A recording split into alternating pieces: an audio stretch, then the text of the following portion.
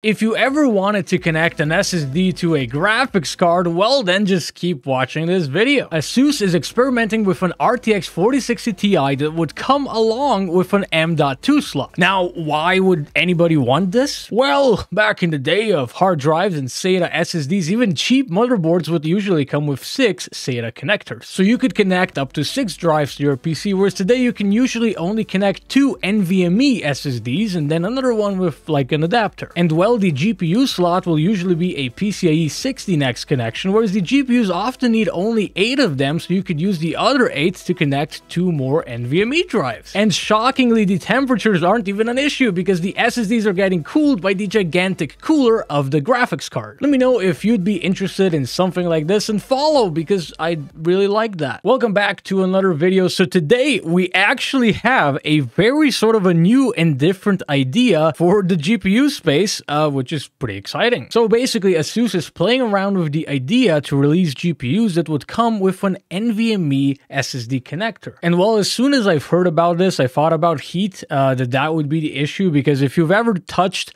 the top of a graphics card, it runs incredibly hot. For instance, a few years ago, my all-in-one liquid cooler died for the CPU. The liquid basically evaporated out of it over the years, so it was working very poorly, and I was like, why is my CPU so laggy? So I opened up the computer and I just started messing around with things, and I touched the top of my RTX 2060 at the time, and it was just, man, it was hot because you just have so much heat rising up from the GPU from this backplate. And I mean, if you've ever started benchmarking a graphics card and then looked at the temperature of your upper SSD, it goes up quite drastically. And well, the cool thing here is that the SSD actually runs cooler than if you would to connect it to a normal slot on a motherboard. Because as we can see the schematic of the board of the graphics card right here, the SSD is actually very far away from all of these major heat generating components. And then it also basically just connects to this gigantic cooler over here. So yeah, the temperatures, as you can see here, 43 degrees Celsius, that's very cool for an NVMe drive. And I just want to point out that this was done on an RTX 4060 Ti, which is a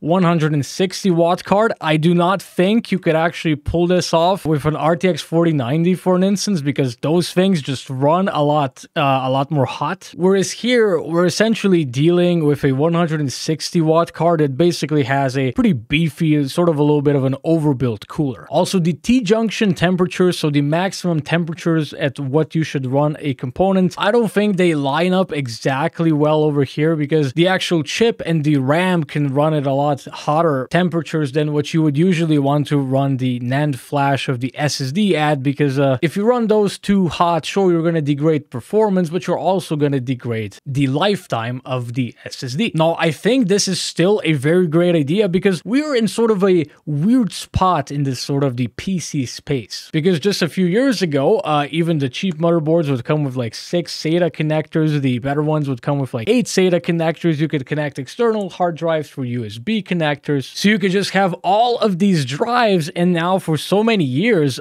we've pretty much just had 2 slots for NVMe SSDs, whereas the upper one is the actually good slot, because the upper slot connects directly to the CPU, whereas the lower slot connects to the motherboard chipset, and then that connects to the CPU. So basically, it's not as good. And then you can usually add another NVMe SSD in there with like the use of an adapter. But again, that gets connected to the motherboard chipset, not directly to the CPU. So again, not as good. And of course, the alternative can be to just use one of these SATA slots on your modern motherboard. But the thing is, buying a SATA SSD just sort of feels bad because they're a lot slower than the new NVMe SSDs, and they don't really cost much less at all. So it doesn't feel good to just basically get a worse deal. Now, another thing on modern motherboards is the fact that you can do PCIe bifurcation. So usually that will come in the form of you splitting the 16x PCIe slot on your motherboard to an 8x slot, and then the other one below it would also be an 8x slot. But that usually only comes on higher end motherboards, and of course, as a user, you need to set that up. It requires some tinkering within the BIOS. Whereas this would be seemingly a much more of a plug-and-play solution. So as far as my overall thoughts go, I think this is actually a really great idea. Firstly, just because, like, why not? I don't think it would actually increase the price of the GPU by that much at all. And yeah, I think a lot of people have had very low capacity NVMe drives in the past,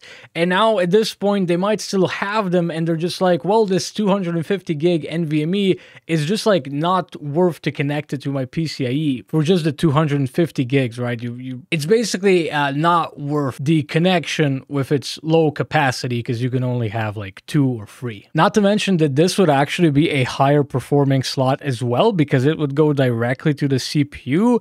So I think this is pretty great, but let me know what you think. Would you use something like this? Would you even want something like this? Or do you just not have any requirements for more storage, so you just don't really care? Thanks for watching, and hopefully you have a nice day.